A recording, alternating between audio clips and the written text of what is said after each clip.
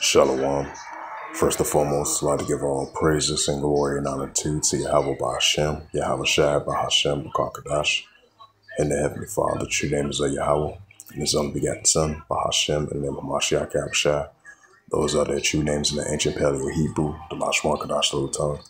And I say Barakatham to the elders, Wa'akim Akwaf, and I say Shalom.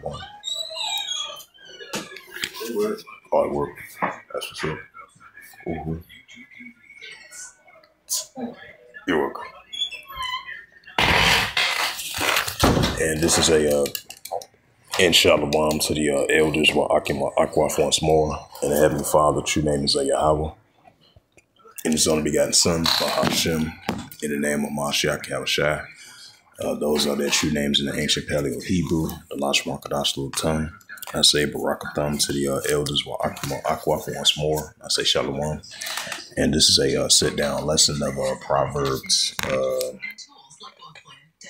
Proverbs 3 and verse 6. That's going to be the topic of the sit-down lesson.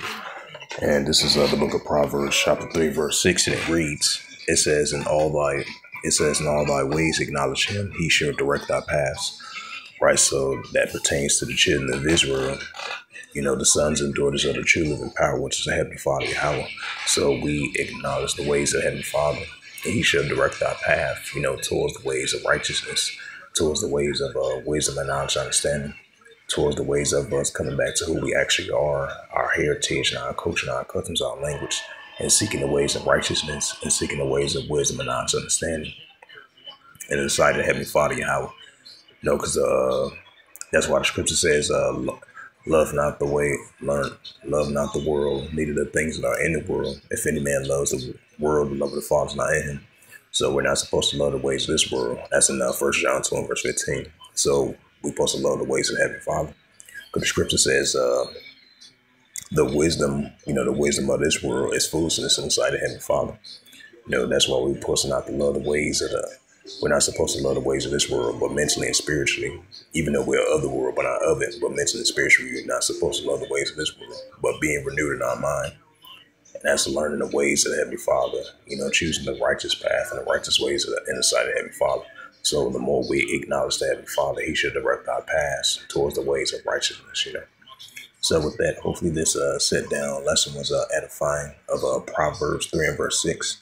And that was the title of the sit-down lesson.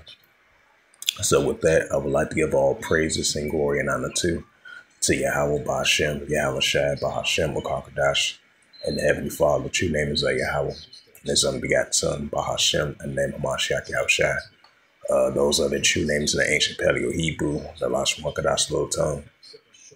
And I say Barakatham to the elders, Wa'akim Akwaf. Until next time, I will say Shalom.